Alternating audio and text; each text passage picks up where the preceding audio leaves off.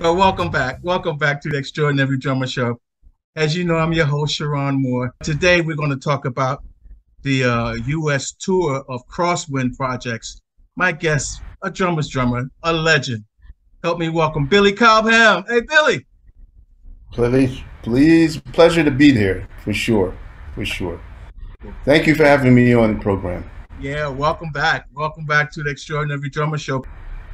Billy, what do you want to say to the fans in closing that's coming to the concerts, excited that this is happening and you're coming back out and playing again? I can say that every show that we play, there'll be something different, something a little bit unique about them that they'll be able to walk home, hopefully, go home and remember from the performances. That's what we're striving for, all four of us, and that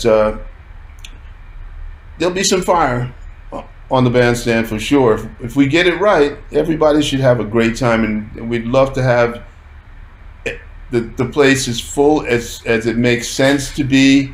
Hopefully we'll have good weather and we can really rock.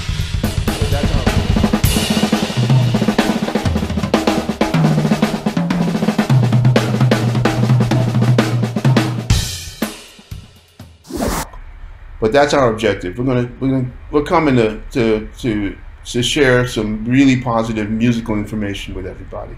So I hope to see a lot of people there. I would be remiss if the fans asked me to ask. So you're going to throw in any of the quadrant and spectrum Oh stuff? yeah, Oh yeah, it'll be there. It'll be there, no problem. The Stratus and the Red Baron. I've even got a new arrangement of Red Baron called "In Search of Snoopy." You'll see. Yeah. exciting. Let me say Yeah. thank you so very much for being back on the Extraordinary Drummer Show. Thank you, Sharon. Thanks a lot for having me.